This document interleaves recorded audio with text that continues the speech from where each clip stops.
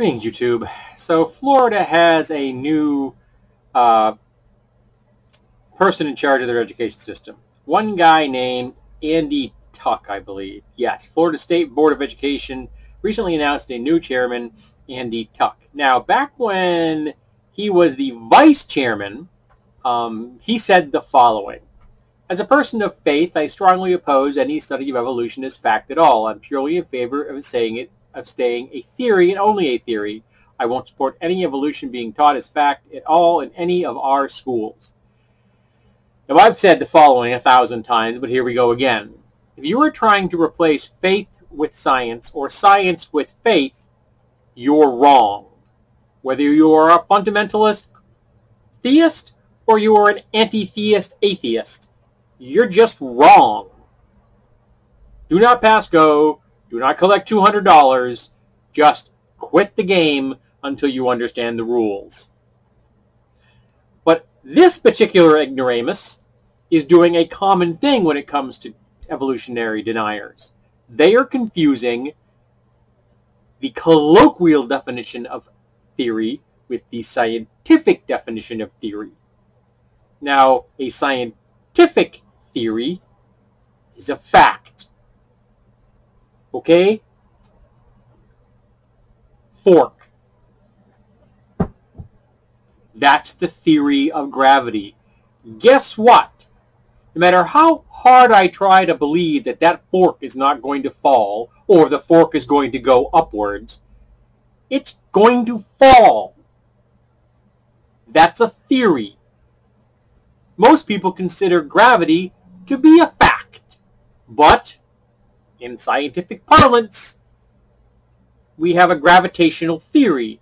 It's a really firm, solid theory because, well, the fork fell. Evolution is just like that.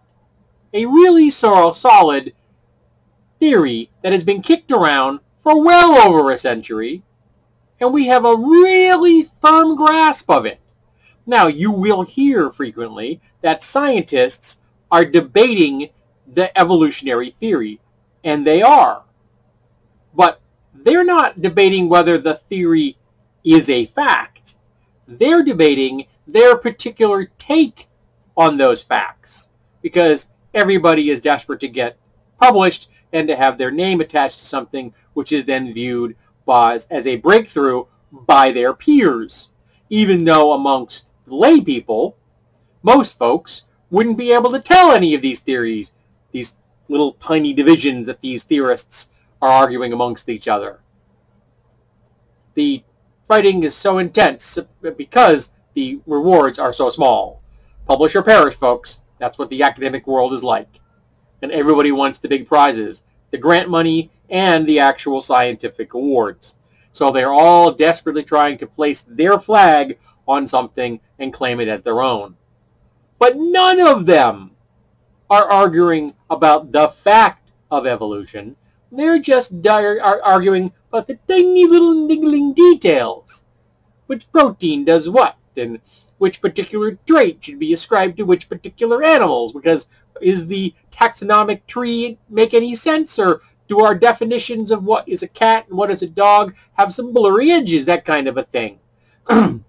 Cats and dogs actually do have some blurry edges. For example, cheetahs are kind of a weird thing. They have traits that are both cat-like and dog-like, but it just could be an example of convergent evolution.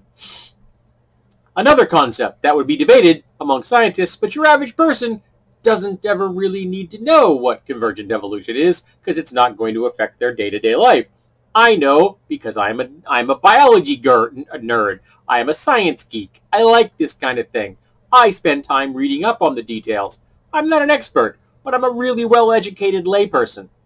So, I have 3 questions when it comes to evolutionary theory, and I encounter someone that is a denier. Question 1.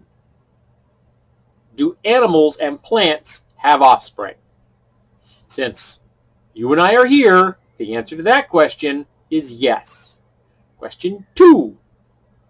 Are there differences between offspring from the same parents or the same plant? The answer is also yes. My favorite example to use is my sister and I. My sister and I have different reproductive structures. My sister is blonde hair and blue-eyed. I am brown-haired and brown-eyed. But we are still genetically linked as siblings. My sister had her DNA done, so essentially I had my DNA done, which is kind of scary because it now means that my DNA essentially is in some database somewhere, and they will just gladly hand that over to law enforcement with just a snap of a finger. Don't like that idea. It's why I personally don't want to be involved in getting my DNA tested because, let's face it, it's not going to be any different than my sister's. If I went to a different company, maybe it'd be interesting to see how they did vary slightly. But I'm not going to do that. Her test was good enough for me. And lastly, the last question I ask is, do the differences between siblings, or offspring in case of plants, you don't really think of plants as having siblings, do those differences offer some disadvantages or advantages depending on the circumstance? I am taller than my sister. She is smarter than I am. She has better eyes. I think I have better hand-eye coordination. So there are differences between us, and the answer to that question is also yes. There are times when you want to be taller or shorter. There are times when you want to have better hand-eye coordination. There are times when you want to have better overall visual acuity. And if they say yes to those questions, they support evolution. Now, I'm sure if I were to ask those questions of this guy, if he could actually get that theistic filter out of his face for 5 minutes, he would agree to all the questions I just asked. Of course, if he can't get that theistic filter out of his way, then he's just too far gone. But like I said at the beginning of this video, if you are trying to replace science with faith or faith with science, you're wrong. And Alan Tuck here, he's wrong. But he's not just wrong. He's scary wrong. Because he's in charge of the education system of an entire state. And he's just told the world that he doesn't believe in science. And he's in charge of teaching children science. There is no controversy to debate. Creation science is not science. It's religion. Intelligent design theory is not a scientific theory. It's religion. It is no different than creationism. They are the exact same. That has been proven in court. So he's just decided that he's going to shove religion into the school system, particularly Christian religion, which is a violation of the Establishment Clause. So his ass is going to get sued now that he's in charge. And I hope the ACLU takes this up and they just ream him a new one from end to end.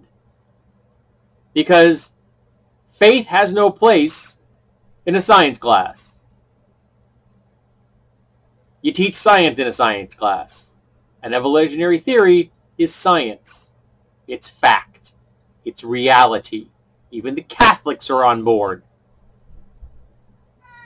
But this guy is trying to give a bad name to the phrase Florida man, which is kind of scary. Maybe if he did a little more meth, he'd have a better worldview.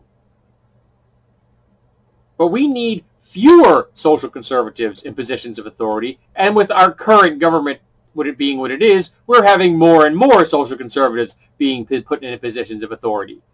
They are dangerous. Social conservatism is a disease, and here you are seeing an example where one person is going to harm the education of countless thousands of children, tens of thousands of children. I have no idea how many children are in Florida. Hundreds of thousands of children. It's scary, and we need to stop them. And I don't know how. It's really hard to convince someone who is this deeply ignorant that they are this deeply ignorant. This is the Dunning-Kruger effect all over the place. He's convinced himself he knows it because his God in his holy book tells him so. Even though the book was written during the Bronze Age.